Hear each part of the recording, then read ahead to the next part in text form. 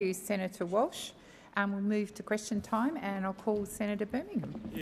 Thank you very much, President. President, my question is to the Minister representing the Prime Minister, Senator Wong. During the 2022 election campaign, Mr Albanese said, and I quote, "We've said we have no intention of making any super changes." Given Labor's track record of proposing higher taxes on retirees at the previous two elections, it is inconceivable that Labor wasn't planning its doubling of the super tax or something very similar when Mr Albanese made this promise at the last election. Why, Minister, is it that Mr Albanese deceived the Australian people before asking them to vote for him? Thank you, Senator Birmingham. Minister Wong. Thank you, President, and thanks to the Leader of the Opposition in the Senate for the question. And it gives me the opportunity to remind him and those opposite and all that, in fact, the changing of these tax arrangements for a very, very small proportion of Australians will not take effect until 2025. 2025, after the next election. And it may be that those opposite like to forget about this and like to focus on, as always, their pathology of conflict. But the reality is what we have inherited is $1 trillion worth of debt. We have inherited a budget in a position that is unsustainable, and we are making sensible decisions about how to deal with that. And they include changing the concessional tax treatment of super balances over $3 million. And it is important, despite the rhetoric again of those opposite and their talk about doubling, to remind us all, those of us in this chamber who are on above-average incomes, that there is still tax concessionality associated with these balances above $3 million, earnings on these. Still tax concessionality, which is effectively funded by the sorts of workers, on the sorts of incomes that Senator Walsh was describing just before question time. And I, for one, don't believe that cleaners and people on the factory line should be subsidising tax concessionality for people with superannuation balances of $3 million. It is a very small proportion of people. It affects fewer than the superannuation changes, superannuation changes that you made, possibly when you were Finance Minister. I can't recall. And I know that those opposite want to run a scare campaign. Your time has expired. Just a moment, Senator Birmingham. I called order at least 4 times there, and Senator Cash and Senator McGrath, you continued to interject. I would ask you to listen quietly, Senator Birmingham. First supplementary. Thanks, President. Supplementary question. The Minister just made a passionate defence of her beliefs that people shouldn't be receiving this concessional treatment. Given such strongly held beliefs, Minister, why is it that you and your government and your Prime Minister weren't honest with the Australian people before the last election? Minister. Thank you. I again make the point that this is a change that affects 0.5% of people, and it will not take place until after the next election, 2025. Order. Now, I would also make the point that those opposite, and I'll take the interjections. Minister Wong, please resume your seat. Order. Minister, please continue. Always happy for Senator Gallagher to take questions. He answers them brilliantly. Exactly. Answers them brilliantly, as she demonstrated yesterday. I just would also make the point, I would make this point. Those opposite have really demonstrated to Australians whose side they're on. That's right. Yeah, they're not on the side. They're not on the side of people doing it tough. They're not on the side. They're not on the side of per people on minimum wages. They're not on the side of households whose electricity prices are finding it hard to make electricity prices, voting against the package as they want it. They're not on the side of people who need skills. They're not on the side of manufacturing jobs. Your time has expired. Senator Birmingham, second supplementary. Thanks, President. The government, including Senator Wong, keep referring to their alleged small number of Australians impacted. Indeed, Senator Wong on social media yesterday was posting about 99.5% of Aussies not facing any changes. Yet Senator Gallagher yesterday made clear in this chamber that 10%, 1 in 10 Australians, would actually be impacted. When was the government advised of this? Will they set the record straight? And will Minister Wong delete her social media post? Order. Order. Minister Wong, please resume your seat. Minister, Senator Wong, please resume your seat. I'm not going to call the minister until we have silence on both sides. Minister. Does anybody know how many people in 30 years will be affected by the concessional contribution threshold change to superannuation that they made? 30% of income earners. Order. 30%. 30%. That's 1 in 3 of income earners will be affected by the changes you made on super. So let's be clear about the long-term effect of non-index changes. Senator Gallagher was up front yesterday about ours. I don't remember you ever saying that. Oh, by the way, 1 in 3 Australians will be affected by Mr Morrison's changes. The Australian people are onto you. They are onto you and they know what you are about. And you are not about average income earners. You are not about families who are struggling to pay ends meet. You're all about yourselves and you're all about confidence. Order.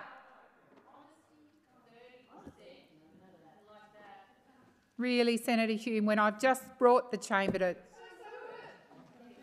beg your pardon, Senator Henderson. There's so much noise, it's hard to not be confused. Order. Thank you, Senator Watt. Senator Wong has still 12 seconds on the clock. Finally found some people that the Leader of the Opposition will fight for. Not women fleeing violence, not an Australian manufacturing, not businesses looking for energy security, not cheaper childcare, not cheaper medicine, not those looking for energy bill relief, but those with free... Senator Wong, resume your seat. Order. Order. Senator Watt. And on the left. Order. Order. Senator Cash. Senators on my left. Order. Senator Hume. And Senator Ruston. Order. Order. Senator, I don't have any senators. Senator Ruston. I have no senators on their feet on a point of order. I simply have rude, disrespectful interjections across the chamber. Thank you. Thank you. Senator Ruston. Senator Wong. I will withdraw. No, let me... Senator Ruston. I withdraw. And by way of explanation, I made clear I was referencing the housing fund that you opposed, which will be accommodation, including for women fleeing violence. So you wear it. Order. Senator Ruston, I asked you 3 times to sit down, and I'm going to ask that you sit down. Order. Senator McGrath and Senator Watt.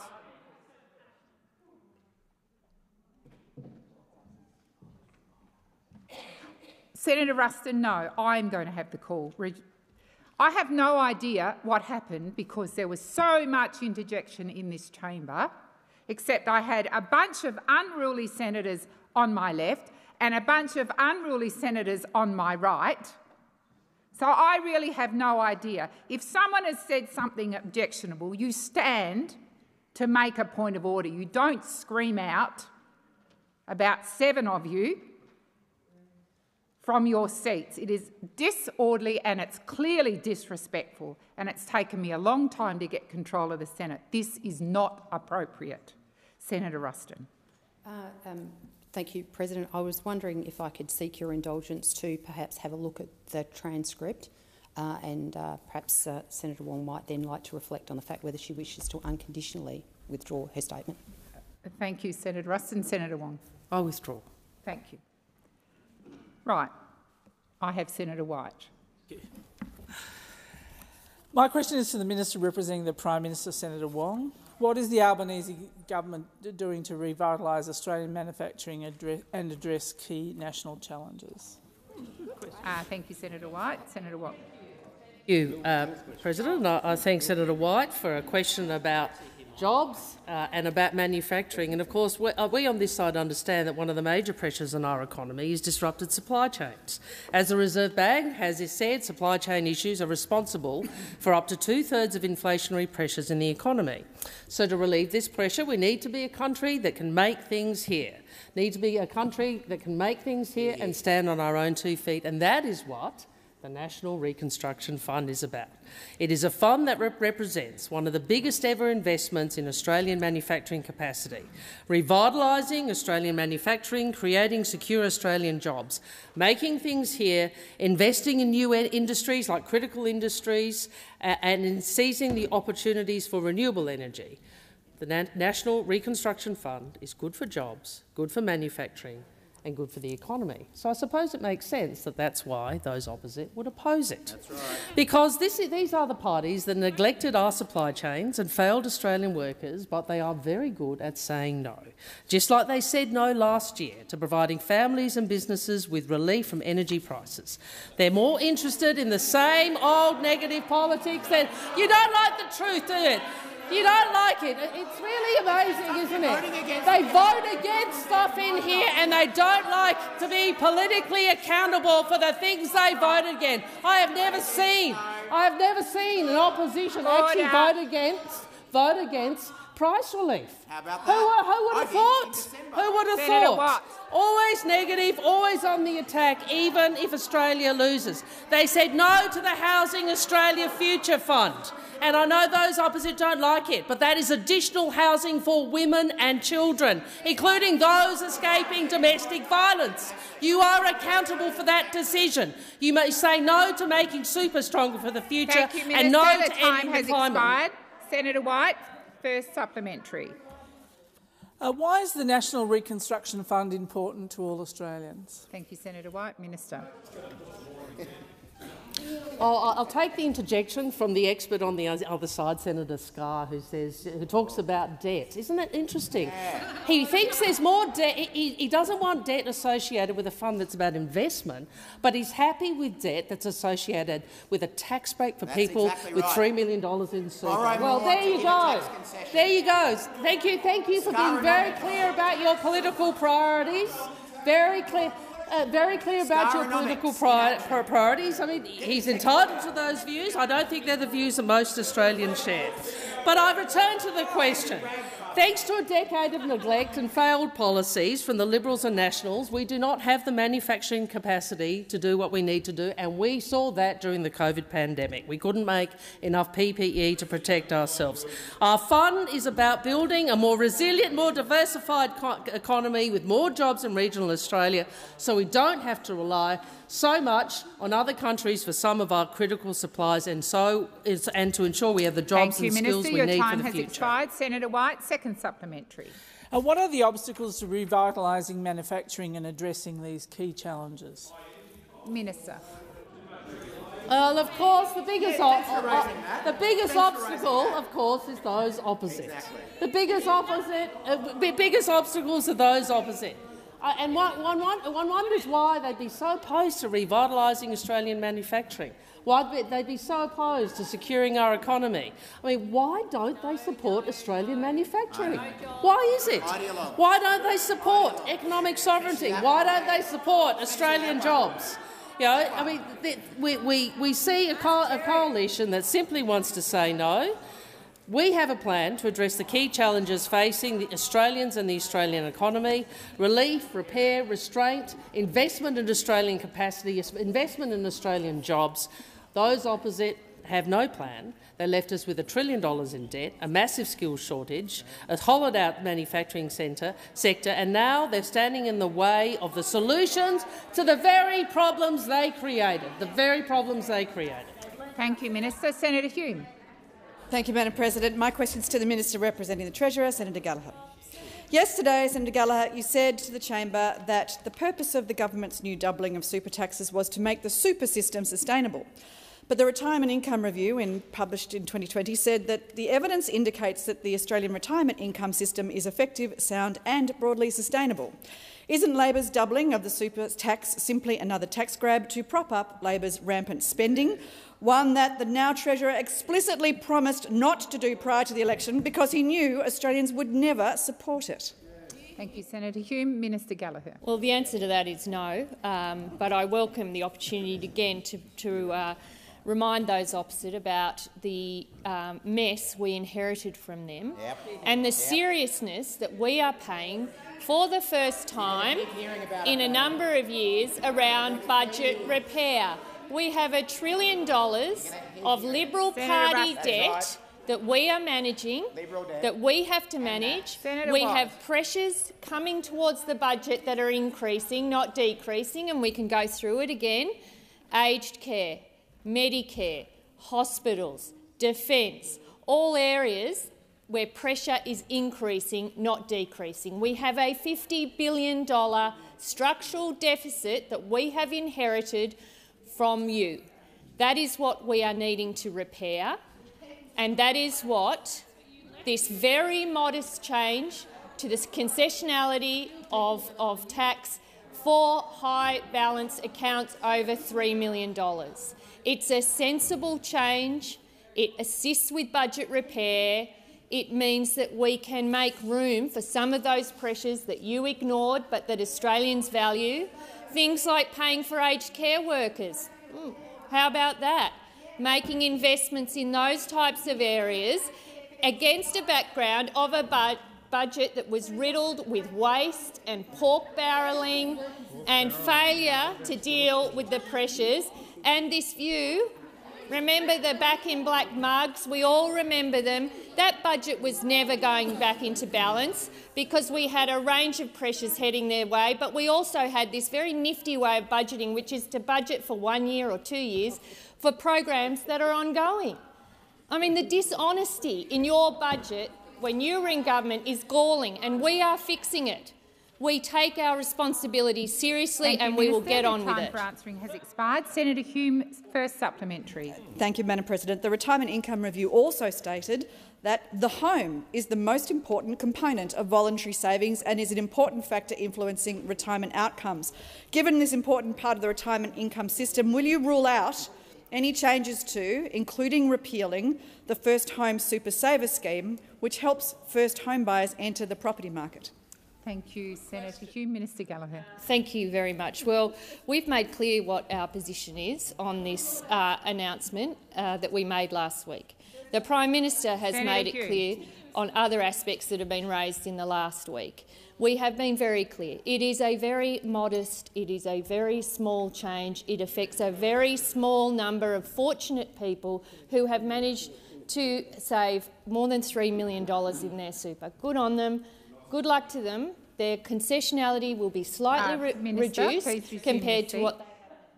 Senator Hume. Madam President, the question was about the First Home Super Saver scheme and whether the government would repeal it or abolish it. Senator Wong. The question also started with the reference to the family home, hence the minister's answers entirely relevant. Thank you, Senator Wong. It did have a couple of sentences before then, Senator Hume, and I think the minister's being relevant, but I'll continue to listen.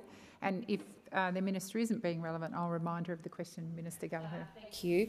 And I did answer the question in my first remarks. Yes, I did. I said we have announced the changes that the government has agreed upon. We have announced them. You have the detail. You're opposed to it. We hear that. We know that you're going. We know that you are going to die in a ditch for people with balances over $3 million, regardless of what's happening in other parts of the economy. I have answered the question. We have been clear with what our position is. The change was announced last week. Thank you, Minister. Your time has expired. Senator Hume, second supplementary. Minister, as you referenced yesterday, Treasury modelling predicts that without indexation, 10% of Australians will be impacted by your new tax in the next 30 years. Will you table this modelling? Minister Gallagher. Thank you. That is information. That I had around the indexation. I'll check if there's further information I can provide. But I would say, in 2016, the changes you brought in affected 4% of people. In 30 years, they will affect 30%. That's what happens. 30%. 30%. 30%, Senator Hume. This is a very modest change. It allows for some budget repair to occur because of the budget that we have inherited. We have spent the last 9 months going through the rorts, the waste, the unfunded promises, the legacy funding cliffs, the zombie measures, billions and billions of dollars buried in that budget that you were not upfront about. We have gone through them. We are making sensible changes to assist with budget repair. Thank you, Minister. Senator McKim. Thank you, President. My question is to the Minister representing the Treasurer, Senator Gallagher. Minister, last month the RBA said that as much as 3/4 of the increase in inflation is a result of supply shocks, including corporate profiteering, that their models are not well suited to supply shocks and that there is very little that monetary policy can do to offset supply shocks. So here we find ourselves today with an RBA responding to a problem it doesn't understand with a solution that doesn't suit. Minister, do you believe that the RBA smashing renters and mortgage holders with interest rate increases in response to inflation driven by supply-side shocks and corporate profiteering is the best economic policy that this country can muster? Thank you, Senator McKim. Minister Gallagher. Thank you very much. And I thank Senator McKim for the question and for his ongoing interest in the performance of the Reserve Bank.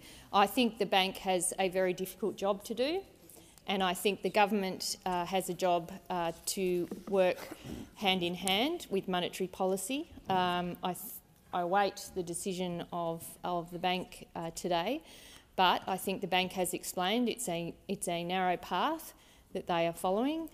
They have a difficult job to do. They are independent of government. I would say we have our review of the RBA. It's not linked, obviously, to the tightening cycle. We had announced that review. Well, it's looking at the issue, Senator Dunian can chuckle, but it's looking at the broader issue that's raised about how fit for purpose the bank is and the fact that it hasn't been reviewed for a period of time. For some 30 years, I think. And so this review, I think, is timely in the sense that we will get, some the three panellists' view on whether there needs to be changes to any settings, the mandate, etc. The government was aware of that. Obviously, it was election commitment before the last campaign. So I think that review in itself will allow us the best information available to check to see how to make sure that the RBA remains fit for purpose for the job that it's got to do. But having said that, I'm not linking that in any way to the tightening cycle. We do have an inflation problem in this country. The bank has a very clear mandate to ensure that inflation sits between the 2 to 3% band and ensure full employment. So they are following their mandate and they make their decisions independent of government. Thank you, Minister. Senator McKim, first supplementary. Thank you, President. Minister, real wages declined at the fastest rate on record in December. The Treasury Secretary said at Senate estimates that the risk of a wage price spiral remains low. Does your government believe that 9 going on 10 consecutive interest rate increases to avoid a non-existent wage price spiral is to the greatest advantage of the people of Australia? Thank you, Senator McKim. Minister Gallagher. Well, I don't think the tightening cycle is being pursued in response to concerns about wages. I mean, the RBA has been, the bank was being clear when those opposite were in government and it was sitting at about 2% and not growing, that the bank was concerned at that point about wages. I think the comments they've made since when wages have started to lift is that they would keep an eye on wages. That's the general comments from the bank. But again, I think in terms of the job that they have to do, the risk of persistent high inflation is devastating, and it's devastating on people on lower incomes who will feel that the hit from inflation harder than those, I would argue, who are on higher incomes. And so, let's not pretend there isn't an issue here with inflation in this country. There is, and we have to manage it, and we have to make sure— Thank you, Minister. The time has expired. Senator McKim, second supplementary. Thank you, President. Minister, banks, supermarkets and fossil fuel corporations are all booking mega profits. You said that the government needs to work with the RBA. So will your government introduce a corporate super profits tax to drive down inflation and fund cost of living relief for Australians who are being smashed by inflation, interest rate increases and the cost of living crisis? Thank you, Senator McKim. Minister Gallagher. Well, that isn't the government's policy to introduce a tax, as Senator McKim suggests, although I give him credit for persistence in asking me that question, but my answer remains the same. However, the point you raised on cost of living is real. I think the challenge for those of us looking at the right way to respond and how we do need to work hand in hand with the bank or on the monetary policy side is what meaningful difference can we make in a cost of living sense that doesn't have an inflationary impact. And they are the issues, they are the decisions we've taken around our investment in skills, the National Reconstruction Fund, making investments in housing, our cheaper childcare, our cheaper medicines. All of those are sensible investments which do come with spending attached, but sensible investments which don't put upward pressure on inflation but assist people with cost of living, and that's the energy cost relief is another area, and we'll continue to do that. Thank you, Minister. Senator Polley. President, my question is to the Minister representing the Minister for Industry and Science, Senator Farrell. Can the Minister please update the Senate about what the government is doing to support the Australian manufacturing, including through the National Reconstruction Fund? Minister Farrell. Thank you, President. And can I thank Senator Polley for that very insightful question, and of course acknowledge her very long-standing support for Australian manufacturing, particularly in her home state of Tasmania. As we all unfortunately discovered during the pandemic, the goods that Australians assumed would be there when we needed them were not available. Across a range of products, our supermarkets and pharmacies couldn't get what we needed. Who can forget going to supermarkets with the long lines of empty shelves and the sense of disappointment that we all felt when we couldn't get the products we needed? That was when the seed of the National Reconstruction Fund was planted.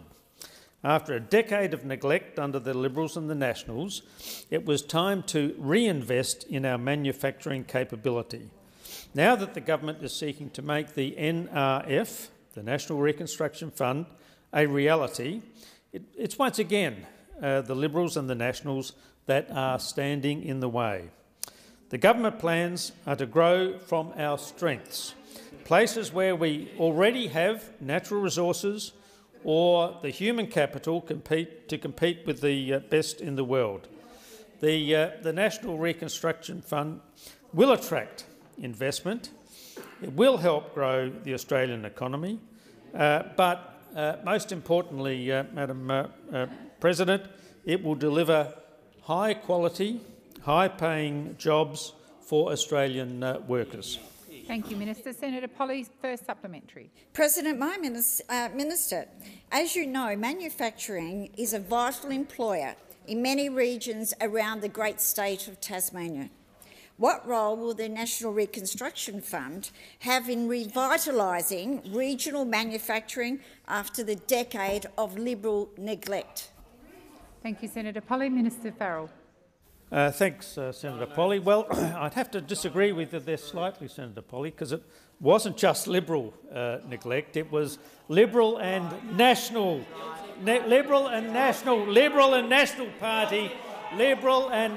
Party neglect that has brought us to the situation where we need a National Reconstruction Fund. And sadly, it was the former Liberal National Government that did neglect manufacturing right across Australia. I've seen it firsthand with Holden's and unforgivable decision to kick that company out of this country. And this is despite the fact that 1/3 of manufacturing jobs are in regional and remote Australia. Manufacturers are based across regional Australia because of the access to natural resources, from minerals to agriculture to forestry and to much more. The NRF determined to continue that focus on our regions. Senator Polley, second supplementary. Yes, my question, Minister, is what threats are there to the government's plans to deliver more skills, more high wages in manufacturing jobs and higher skills in regional Australia? Thank you, Senator Polley. Minister Farrell. Thank you, President, and thank Senator Polley for another very good question. Well, there they are, right across there. They're the obstacles to the creation of a National Reconstruction Fund. There are the threats for those opposite to improving our national self-sufficiency, investing in Australian ideas and turning them into great Australian businesses. Those opposite threaten plans to attract international investment and to deliver jobs, many of which will be right in your regional areas. The biggest threat to our plan for a National Reconstruction Fund is those senators sitting across the chamber. The coalition. They say no investment, they say no opportunity, and they say no self-sufficiency. The Liberals and the Nationals say no to Australian jobs and Australian manufacturing. Thank you, Minister Farrell. Senator David Pocock. Order on my left. Thank you, President. My question is to the Minister representing the Minister for Housing, Senator Farrell. The Productivity Commission's latest report on government services showed that over 1/3 of people seeking homelessness accommodation last financial year couldn't find any. 1 in 3 people looking for somewhere to sleep can't find somewhere to sleep. Does the government acknowledge the growing demand on homelessness services, and do you have any plans to increase their funding? Thank you, Senator Pocock. Minister Farrell.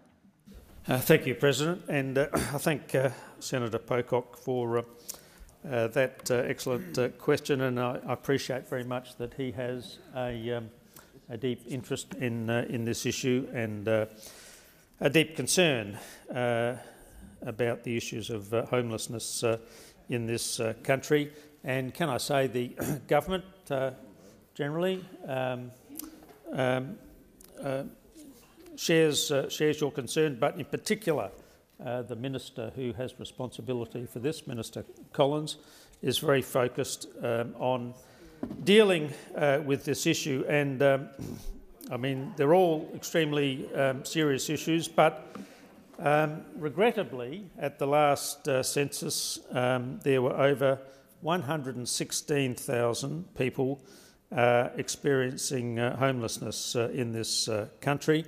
And of course, that is an issue that we must address. It's unacceptable that so many Australians are now forced to couch surf, sleep rough, or live in temporary or overcrowded housing arrangements. Now, I understand, Senator Pocock, that you've had on a regular basis discussions with our Minister and that you have the opportunity to raise these issues and try and deal with these issues that require, obviously, negotiation between the states and the territories.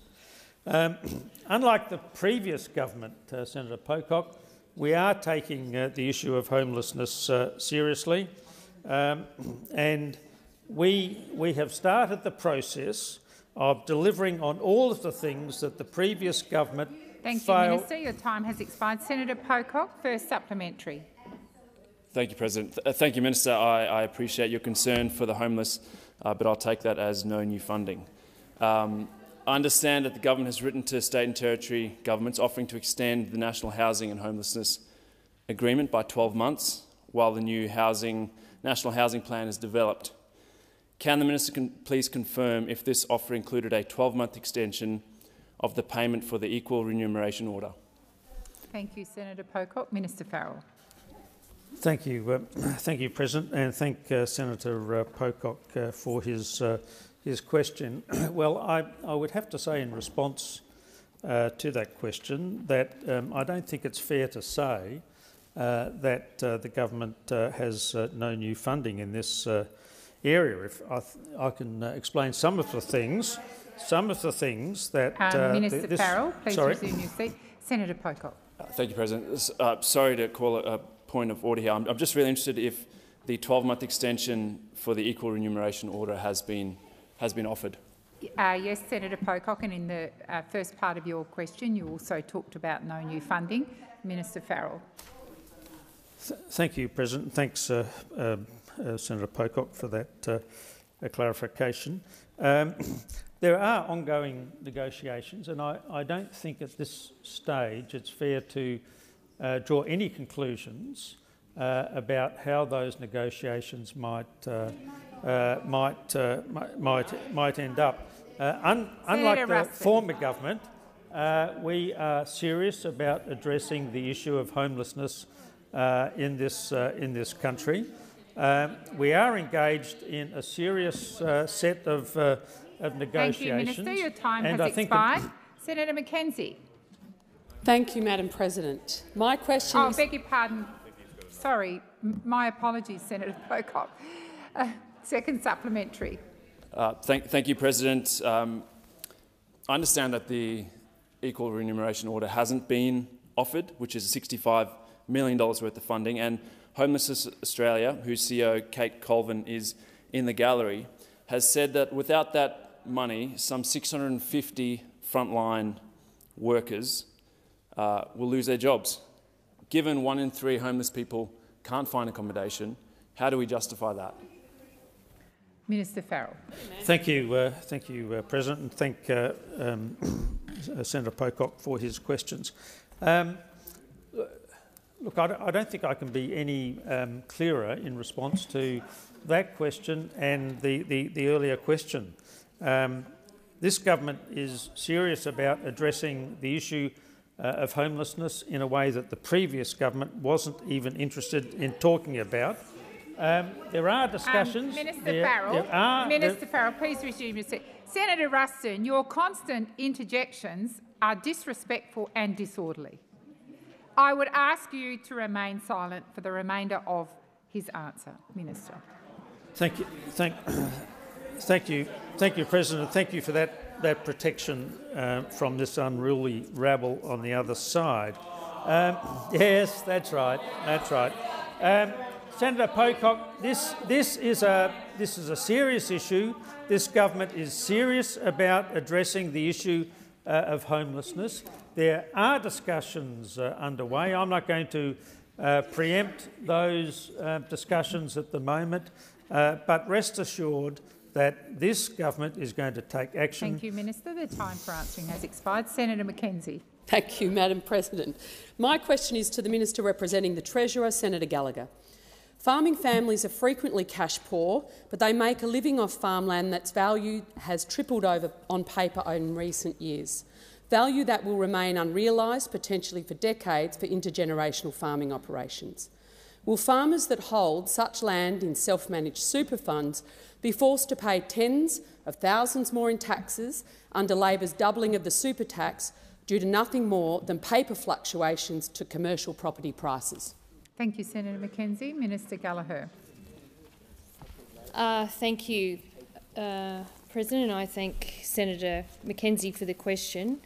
As senators in this place would know, under prudential requirements, all superannuation funds are required to consider diversification and liquidity when making investments.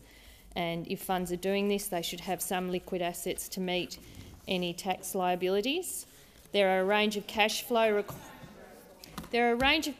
requirements within an SMSF, not just tax liabilities, which trustees must consider. This includes, for example, accounting administration costs, investment fees and the costs associated with maintaining real assets such as property.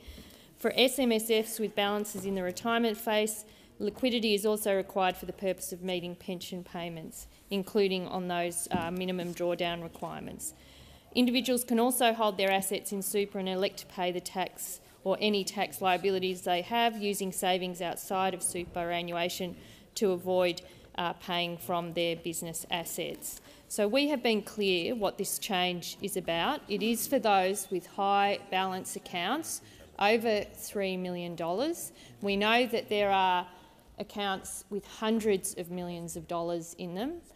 Superannuation is primarily about having a dignified retirement and being able to have savings available to you during your retirement years. What we are doing is making a very modest change to the concessional arrangements that remain concessional for those with balances over $3 million. As to individual superannuation advice, I'm not in a position to give it, but I have made clear Minister, what the— please resume your seat. I believe I have Senator Mackenzie on her feet, Senator Scarr. Senator Mackenzie. Thank you, Madam President. On relevancy, point of order. With the last 10 seconds left in the minister's ability to answer, the question was, due to the change made, will farmers now be subject to tens of thousands of dollars of additional tax as a result of unrealised gains? The minister is being relevant, Minister. Well, as I've said, and I'm not here to give individual tax advice to people, to arrangements I have no knowledge of, okay? I have set out the government's policy. I have already— Minister, your time has expired. Senator Mackenzie, first supplementary. Can the minister advise the number of registered primary producers that will be impacted through the government's proposed superannuation changes? Given her first answer, if not, why not? Thank you, Senator Mackenzie. Minister Gallagher. Around 80,000 account holders who will be impacted by this very modest change. Well, thank you, Senator Scarr. You are the most patronising of all senators in this place. Honestly, your interjections, they're pathetic. Order. They're pathetic. Order. I know. Order. You can't help yourself. Minister. You can't help yourself. Minister Gallagher. You can't help yourself. Please resume your seat. Order. Order. Senator Mackenzie. Thank you, Madam President. Point of order on relevancy. How many primary producers will be impacted by the government's Senator Mackenzie, policy? You do not need to repeat the question. The minister is being relevant. Please continue, Minister. Thank you. And if there is further information I can provide, Senator Mackenzie, I will undertake to do so. But the change affects around 80,000 account holders. Now, a number of them will be in SMSF arrangements, and another subset of them will have farms as part of their assets. So I will undertake to come back to you, but the whole group that is affected is in the order of 80,000. Thank you, Minister. Senator Mackenzie, second supplementary. Thank you. The National Farmers Federation has been critical about the complete lack of consultation from the Labor government on the superannuation changes. Why didn't the government consult before announcing changes that will result on an unfair new tax on the family farm?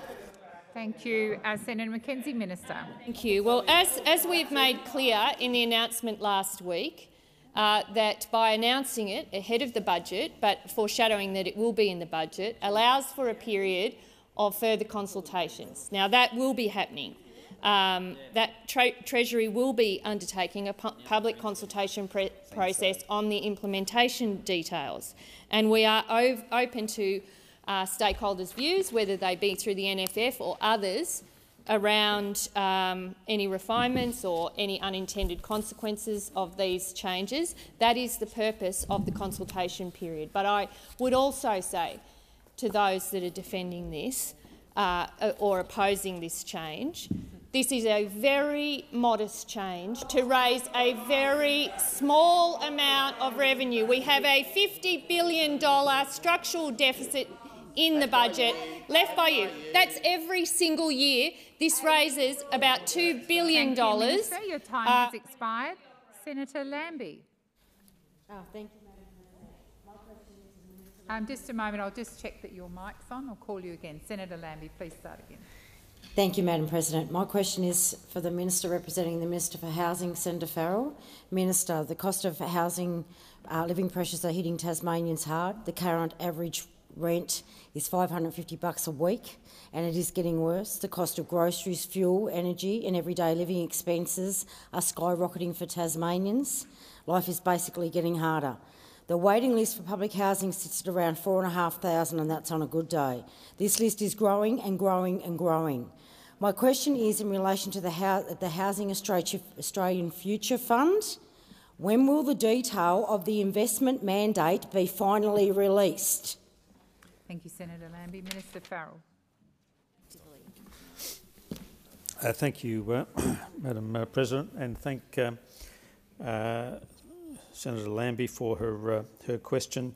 As I indicated in my previous answer to Senator Pocock on the issue of housing and homelessness, the government obviously recognises that this is a significant issue. The former government, in almost 10 years, did nothing in this space, and so of course we have to make up for 10 years of neglect. Yep. We're doing that, Senator Lambie, and as we speak, there are discussions underway in respect of the fund that you just mentioned. I'm sure if you would like, I can organise for you to have some discussions with the Minister responsible in this area about these issues to get some update on the latest state of play with these issues. But look, can I give you this assurance, Senator Lambie? This government understands that there are problems here, understands that there's been years and years of neglect, understands that we've now got the obligation of dealing with this issue, correcting the problems of the past, and making sure that we deal with this issue into the future. Please resume your seat. Senator Lambie. Respect, Madam President. I was just wondering whether I could have the detail of the investment mandate will be released. It's a simple detail. What date? What month? Simple. I just would have thought that was simple. Thank you, Senator Lambie. There was also quite a long introduction to that question. I do believe the minister's being relevant, but I'll continue to listen, and if he's not, I'll draw him to the question. Minister. Thank you, President. I thought I had directly answered your question, Senator Lambie, but I'll restate it. The investment mandate is currently being considered. Of course, the legislation hasn't yet passed the Parliament, and we understand, of course, that the coalition is opposing it. Thank you, Minister. Your time has expired. Senator Lambie, first supplementary. Order. Senator Lambie. Thank you, Madam President. Minister, Australia currently has a skills shortage across every sector. It is very hard to find tradies to do any work at the best of times on any home. We know a trade takes 3 to 4 years to complete, and that TAFEs in Tasmania are still training with Cold War equipment. Can the Minister explain how the government will achieve 30,000 homes with no qualified tradies and with Cold War equipment in our TAFEs? Thank you, Senator Lambie. Minister Farrell. Thank you, President, and thank Senator Lambie for her question. I mean, it's not the housing industry that's the only area that have labour shortages, as I'm sure you know. labour shortages are a relic of the inaction of the previous government, particularly in the pandemic area, where you sent lots and lots of people home who might have been here, who might have been here to help build some of these houses. One of the significant policies that we took to the last election, of course, Senator Lambie, as you would know, was the fee-free TAFE courses. Now, I appreciate that that doesn't come in overnight and it doesn't solve the problem overnight. Thank you, Minister Farrell. Your time has expired. Senator Lambie, before I call you for your second supplementary, you do need to be in your designated seat. Thank you.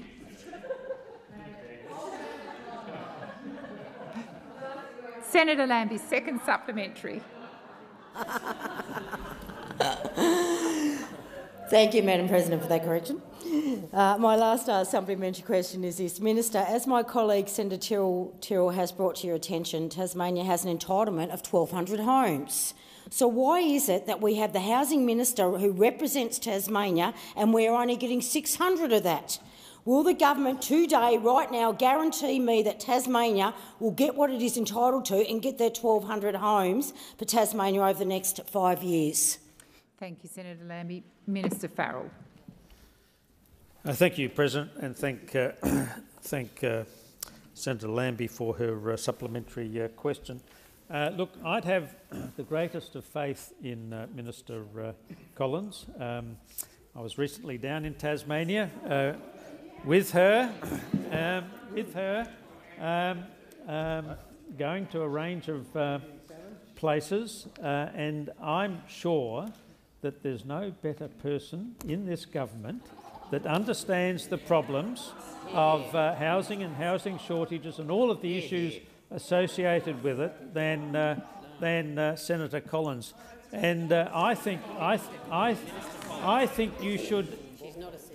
Sorry, Minister Collins. No, I've upgraded it to the Senate status. Of course, Senator Farrell, please resume your seat. Senator Lambie. With all due respect, Madam President, I just want to know whether we're going to get the 1,200 homes that we actually should be getting and not the 600, and whether that's going to be made right now. I don't want the waffle. Tasmanians just want to know we're going to get our what we do for 1,200, or you're going to take half it off us. Thank you, Senator Lambie. I'll draw the minister to your question. Minister. Thank you, President. Well, as I've said, I don't think there's any better person in this government to deal with the issues of housing in Tasmania than Minister Collins. Thank you, Senator Farrell. Your time has expired. Senator Ciccone. Thank you very much, Madam President. My question is to the Minister for Agriculture, Fisheries and Forestry. Minister, how will the government's $15 billion investment in the National Reconstruction Fund support a very important industry, the agriculture industry's ambition to exceed the $100 billion farm gate output by 2030? Thank you, Senator Ciccone. Minister Watt. Thank you, President, and thank you, Senator Ciccone, someone who I know has a very deep and long-standing interest in the agriculture industry in our country. Well, today, Senator Ciccone, I have good news for Australian farmers, farm workers and all in the agriculture supply chain. Today's latest release of data from ABARES shows that the agriculture industry is well on its way towards its goal of exceeding $100 billion farm gate output by 2030.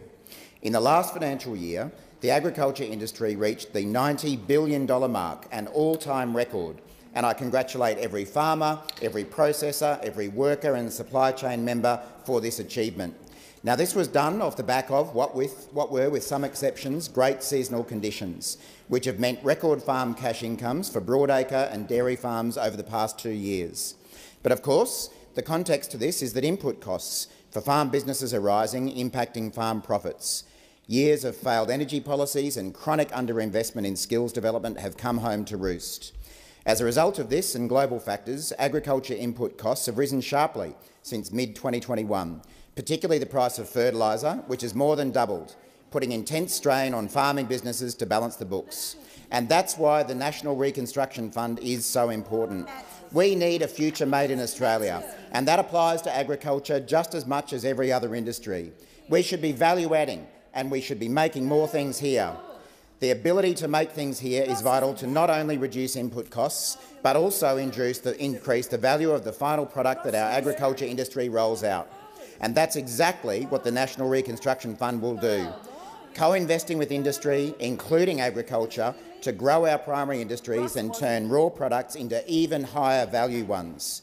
The Albanese Labor government wants Australia to be a country that makes things again, and we are backing our agricultural manufacturing industry to ensure that that happens. Thank you, Senator Watt. Senator Ciccone, first supplementary. Thanks a lot, President, and thank the Minister for that answer, particularly given the number of farmers in town today, given the ABARES conference being held today and tomorrow. Minister, how is the government, the Labor government, prioritising the agriculture sector in the National Reconstruction Fund? Minister Watt.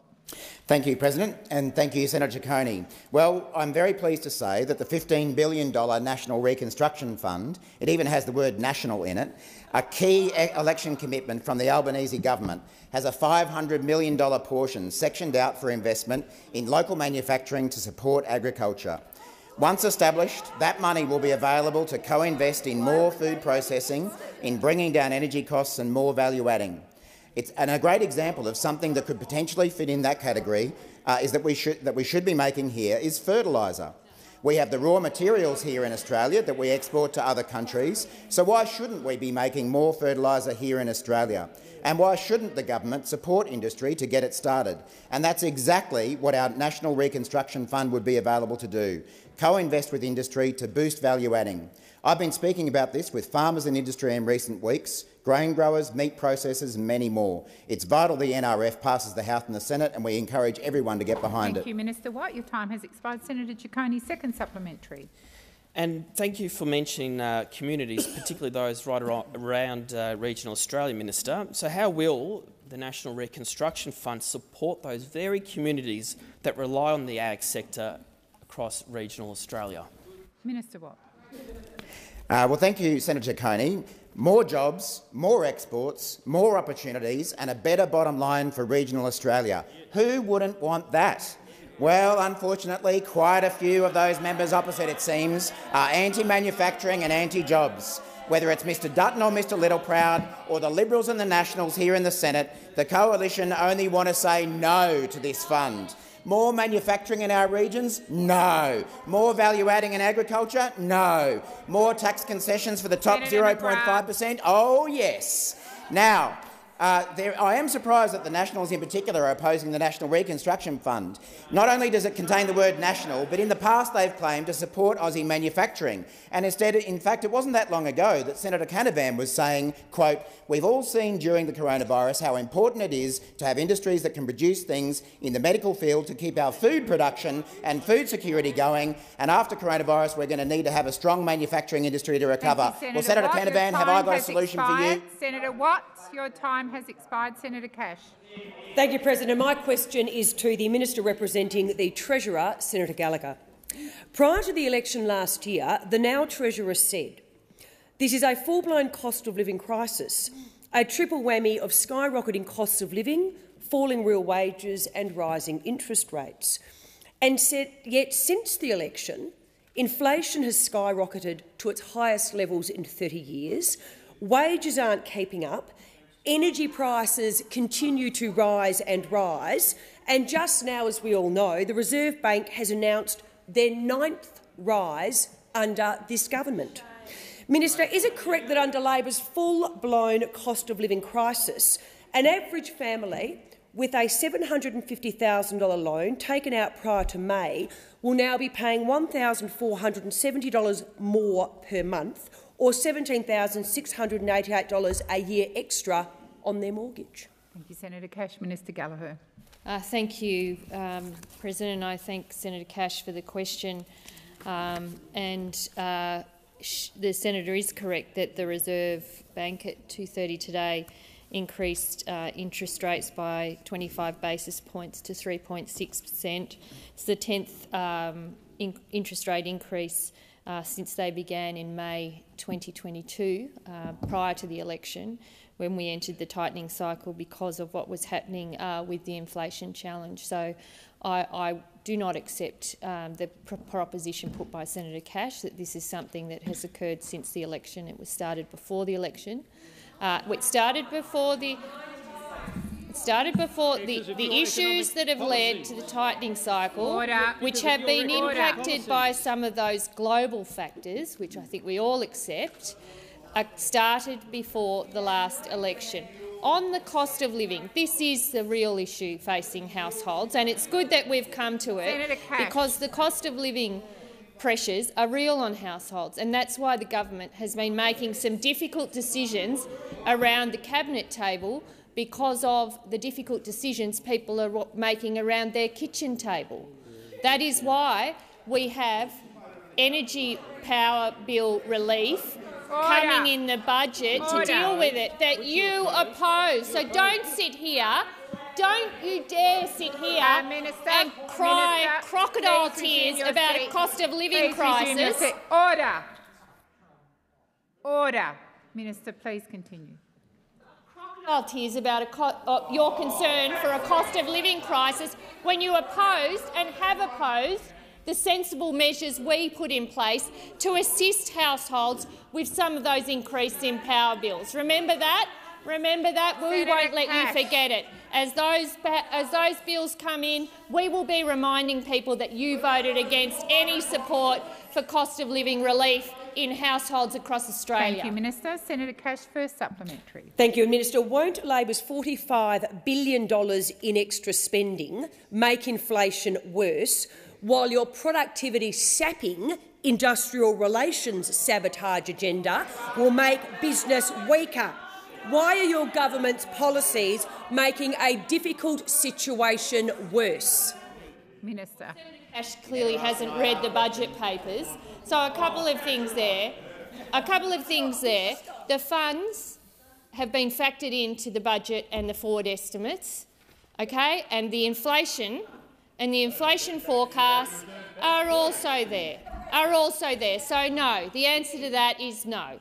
On no surprises here, and Senator Cash, no surprises here.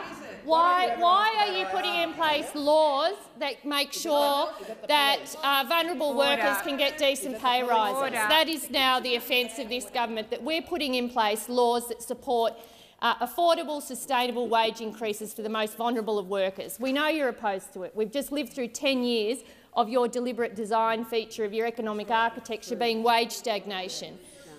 The investments in the funds are about driving jobs, investment in supply chain and dealing with the housing crisis. And you're opposed to every single one of those measures. Thank you, Minister. Your time has expired. Senator Cash, second supplementary. Thank you, Minister. Given Australians can expect further rate rises in the months ahead, why hasn't the government delivered the cost of living relief it promised last year for Australians to help with their energy bills? Why is the Albanese government all talk but no fix when it comes to addressing the cost of living pressures that Australians are facing? Order. Order on my right. Order. Senator Cash. I'm not calling the minister until there's silence in the chamber. Senator Watt. Minister. Thank you, President. I fear that someone who didn't like you wrote that question, Senator Cash. How could you possibly ask us, how could you possibly put to us, when you opposed the billions of dollars that we want to flow through the budget to give households energy bill relief? It is staggering that those who opposed it in December, and we will make sure that all the way to the next election, everyone knows that when we came to the parliament and said, here's $1.5 billion we would like to distribute to households and businesses across Australia to assist with some of the increases in energy prices, the No Coalition said no. You know what? No, you don't deserve it. You don't deserve this cost of living relief. And then the high to come in here and ask about what we're doing about cost of living relief on energy bills. Well, thank you very much for that, Dorothy. Thank you, Minister. Senator. Your time has expired. Senator Wong. I ask that further questions be placed on notice. Thank you.